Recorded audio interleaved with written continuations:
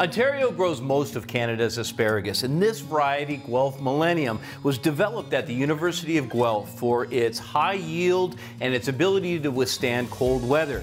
Sometimes the best way to enjoy asparagus is the simplest. I'm going to wrap these asparagus in a thin pancetta. You can use a regular bacon, but the pancetta rolls up on it really nicely. Grill it, and the flavor of that grilled pork with grilled asparagus is unbelievable. All you have to do is simply jog the ends together, and I'm going to turn these upside down, get them all the same length, and then cut about 25% off the end. That woody stem is the part that's a little bit tougher. Now, this is the exciting part. Take a couple pieces of the pancetta, thinly sliced. Prosciutto will work as well, but pancetta crisps up better. So I'm going to take these and literally just overlap them and then roll that beautiful thinly sliced pork over top. Now I'm going to set that aside, prep all of these. Really important to have a heavy bottom cast iron pan. Bring it up to temperature, medium-high heat. Make sure it's hot before you put the asparagus on. Grill them until they're golden brown and you will fall in love. Rolling the asparagus takes no time at all. Very simple. We're going to grill some lemon with it because the grilled lemon is so beautiful. Now, over to the stove.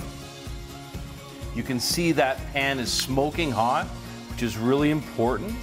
And I'm going to set these on. Oh, as soon as they hit the pan, you can begin to smell it immediately.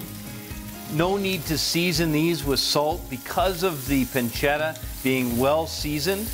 There's plenty of saltiness that's going to come from that beautiful pork. And lemons on.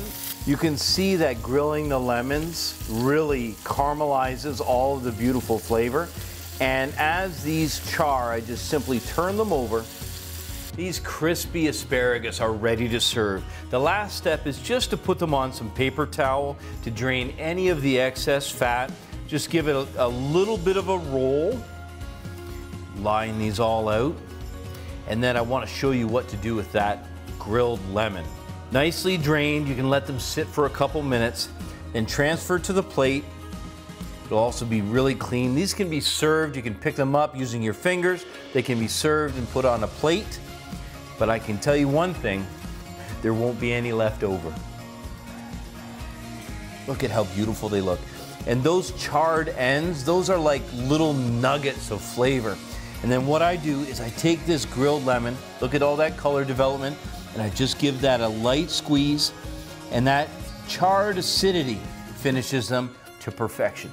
And there you have it, a beautiful pancetta wrapped asparagus straight from Ontario Asparagus.